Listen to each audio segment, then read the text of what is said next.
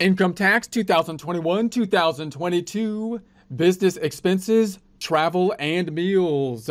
Get ready to get refunds to the max, diving into income tax 2021-2022.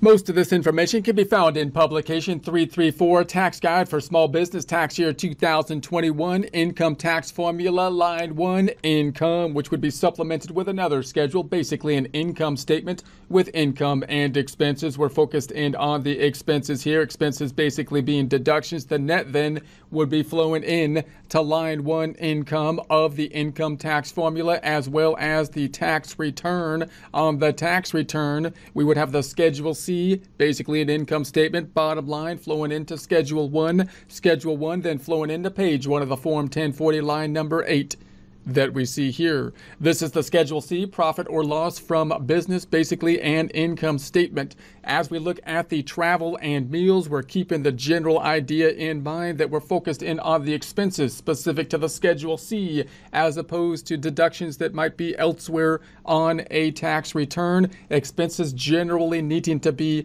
ordinary and necessary to be deductible on the business side of things. That's going to be something important to keep in mind when we're looking at travel and meals, always wanting to keep in perspective the IRS possibly thinking that if something looks fun, right, even if it's ordinary and necessary, well, you might have to prove it a little bit more. You might want to make sure you have that evidence a little bit more readily in hand if you're deducting a fun type of thing under possibly a category of the travel and meals. But if it is ordinary and necessary, it should be a deductible item. So we got the travel and meals. This section briefly explains the kinds of travel and meal expenses you can deduct on the Schedule C. Travel expenses. These are ordinary and necessary. There's the key terms: expenses of traveling away from home for your business. You are traveling away from home if the following conditions are met. So every time I step out my door, I travel away from home. What does that even mean? Well, here's where we go. What does it mean to travel away from home? Number one, your duties require you to be away from the general area of your tax home defined later. So you got to be away from the general areas of the tax home due to duty. I was just doing my duty out there. So substantially longer than an ordinary day's work. So number two, you need to get sleep or rest to meet the demands of your work while away from home. So typically you're talking about an overnight stay somewhere because of the duty that was calling you for work. Generally, your tax home is your regular place of business, regardless of where you maintain your family home. So we're talking tax home, not the family home. It includes the entire city or general area in which your business is located. You can see publication 463 for more information there if you got questions on what your tax home is. The following is a brief discussion of the expenses you can deduct. So what can you deduct then? Transportation.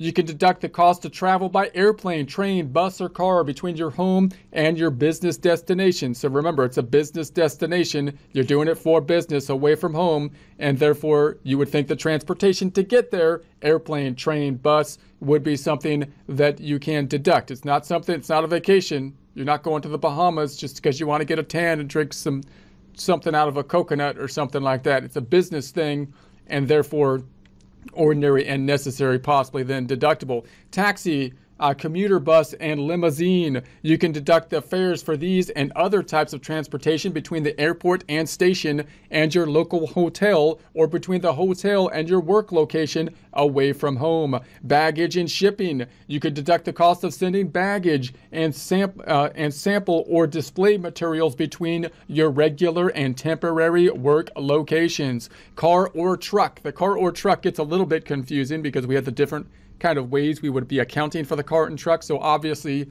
if we were taking an airplane to a separate location, that's pretty straightforward that it's going to be a travel related item if it's a business trip. But if it's a car and truck, then of course we've got to think about how we're going to make the deduction related to the car and truck expenses. So you can deduct the cost of operating and maintaining your vehicle when traveling away from home on business. You can deduct actual expenses or the standard mileage rate. There's that standard mileage rate again discussed earlier. We talked about that in the prior presentation, as well as business related tolls and parking. If you rent a car while away from home on business, you can deduct only the business use portion of the expenses. So if you're over there renting a car than the business portion. That's the part that you can deduct. You might have that kind of differentiation. You might have some business, some personal, where it gets a little bit confusing. Again, you got to divvy out the business, the ordinary and necessary versus the personal. Meals and lodging. You can deduct the cost of meals and lodging if your business trip is overnight or long enough that you need to stop for sleep or rest to properly perform your duties. So obviously, then you're going to have lodging that's going to be involved there. So that lodging may be included, something like a hotel you would expect then. You can use actual expenses or the standard meal allowance. So you might have a standard meal allowance that possibly could be used in that case to calculate your deduction. In most cases, you can deduct only 50% of your meal expenses. However, business meals are 100% deductible if the meals and food and beverages provided by a restaurant and paid or incurred after December 31st, 2020 and before January 1st, 2023. You can see publication 463 for additional information. So most of us, if you've been working at taxes for a while, you might still have in your head the meals and entertainment are 50%, and then they made some adjustments to that, basically restricting the entertainment side of things oftentimes. So then you got the meals are 50%, but then in some cases the meals are basically 100%. So the meals get a little bit tricky because you can imagine the idea here being, well, is it a business related item? Or is it going to be a personal related item? Everybody needs to eat, obviously. So therefore, how much of the meal should be deductible and so on and so forth. So if you could dive more into that and get more detail on it by going into the publication 463 and dive into that in more detail. Then we have the cleaning. You can deduct the cost of dry cleaning and laundry while on your business trip because you got to look good. You don't want to be wrinkled up there when you're doing your trip presentation. Telephone, you can deduct the cost of business calls while on your business trip, including business communication by fax machine or other communication devices. Nobody faxes anymore. Why is that even in the thing? This is old.